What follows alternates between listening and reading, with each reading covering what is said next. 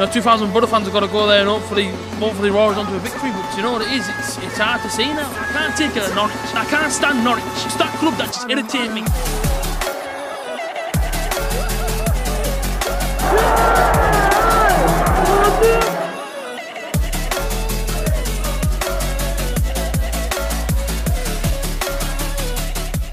Yo guys, what is going on? We're back to another video. Match preview time. Coventry City tomorrow down at the Ricoh Arena. I look forward to going there. I think it's 2,500 Boro fans, maybe it's plus that going down to Coventry. It's amazing support once again from the Boro faithful. It really is. What is it now? 3 and a bit hours drive to Coventry. 2,500 Boro fans going. Unbelievable support once again. So hopefully tomorrow, I'm hoping that the away end's absolutely buzzing tomorrow. That's what I'm absolutely hoping for. You know, going up behind the lads for 90 minutes as we always do. Coventry City, it won't be an easy game. Unbeaten at home this season so far. I know they've only played a couple of games at home, but listen, you know, unbeaten at home. And I think whenever you go into a team that's unbeaten at home, even if it is only a couple of games, the fans have already got that sort of confidence built into them. The players have already got confidence built into them. A fun fact, not so fun fact, we've never ever won at the Ricoh Arena. No Boro managers ever stuck us to Coventry and ever beat them at the Ricoh, so yeah, I mean, take that stat however you want it. Over to you, Neil Warnock. Please try and get us the win tomorrow. I just think it'll be a tough game. Would I take a point?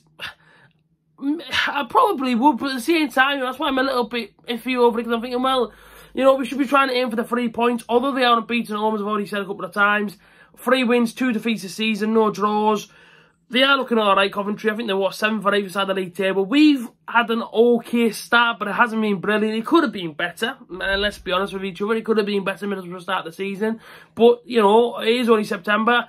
We are only a month, you know, deep into the season. This month's going to be a tough month anyway. And I think Coventry on Saturday, then Nottingham Forest on Wednesday. If we can pick up 6 points out of them 2 games, unbelievable. But if we can get 4...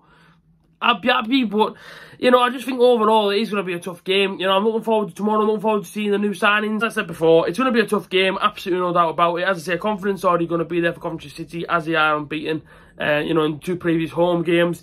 So I think their fans are pretty much up for it as well. You know, looking on social media, a lot of Coventry City fans are backing Coventry to win, as they would. Coventry City, to me, early on this season, look at the kind of team that would have come up from League One and then gone, okay, let's try and get up from the Championship as well. So it kind of reminds me of Sheffield United. I wonder if they sort of started from coming to League One to the Championship, how Sheffield United started in that season, when they went from League One to the Championship and just missed out on the playoffs.